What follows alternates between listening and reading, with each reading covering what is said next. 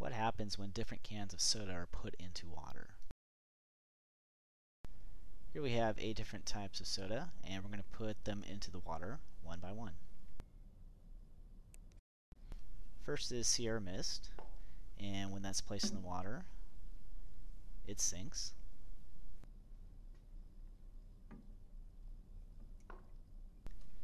The can of Pepsi sinks. The can of Diet Pepsi floats. The can of Diet 7-Up floats as well. Looks like the Coke Zero floats. Mountain Dew sinks. Coca-Cola sinks. And last, the can of Sprite sinks to the bottom. This leads to our big question: why did some of the cans float and some of the cans sink? Was there a pattern? Let's take a look at their masses. Let's start with the ones that float, and then we're going to take the masses of those that sank, and we're going to see if there's any type of pattern going on.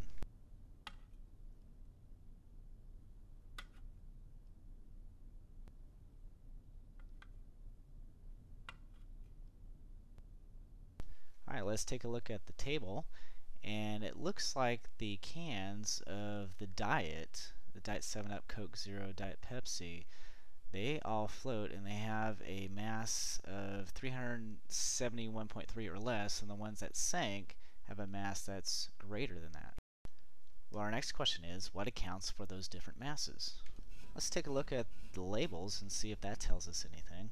If we look at the carbohydrates, the total carbohydrates and the sugar, the masses, you can see that basically they have 0 grams of sugar. Well, they don't have any, they have artificial sweetener.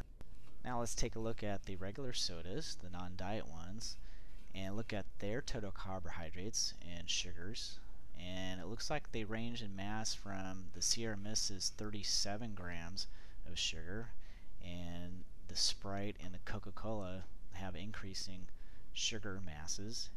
And then we'll go to the Coca-Cola, Pepsi, and Mountain Dew, and again it's increasing mass of sugar all the way up to Mountain Dew, which it looks like has a mass of 46 grams.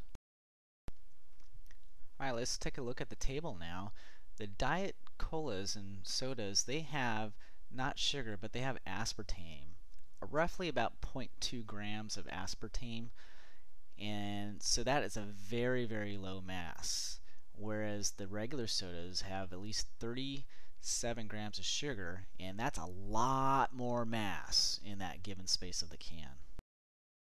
Since the regular sodas have more mass in their given volume, that makes for a higher density in the regular sodas, and the diet sodas have less density. They have less mass in that given volume. Now let's take a look at A&W Root Beer and Dr. Pepper and see if the same pattern holds true. Now these two cans have at least 40 grams of sugar. Dr. Pepper has 40 grams and A&W has 45 grams of sugar. And let's take a look at their overall masses. Dr. Pepper's 382.2 grams and A&W is 378.5 grams of mass. Alright, based on these observations, the next question is, will they sink or float? Let's take a look. Alright, let's throw these cans of soda into the tank and see what happens.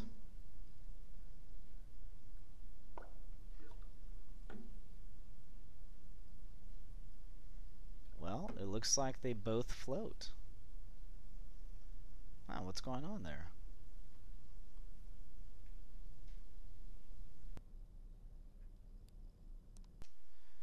The overall masses and masses of sugar seem to fit the regular soda pattern. All the regular sodas sank, but the Dr. Pepper and A&W float like the diet sodas did. What's going on there? How can this account for the different results? If you have an idea or know how this works, please let me know and respond to this video.